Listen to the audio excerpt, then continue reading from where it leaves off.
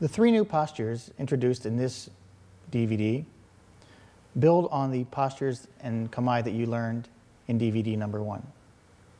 Assuming migi hasso no kamae, as previously discussed, we can lower the sword to the rear and assume migi waki no kamae.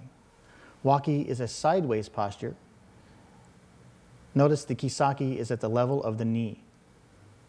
From this posture, when we change feet, we can move into churan no kamae, then into our newest posture, hidari hasso. In hidari hasso, the tsuba is in line with the corner of the mouth. We can lower the kisaki now into hidari waki. Notice in hidari waki, the left hand is now crossed under the right.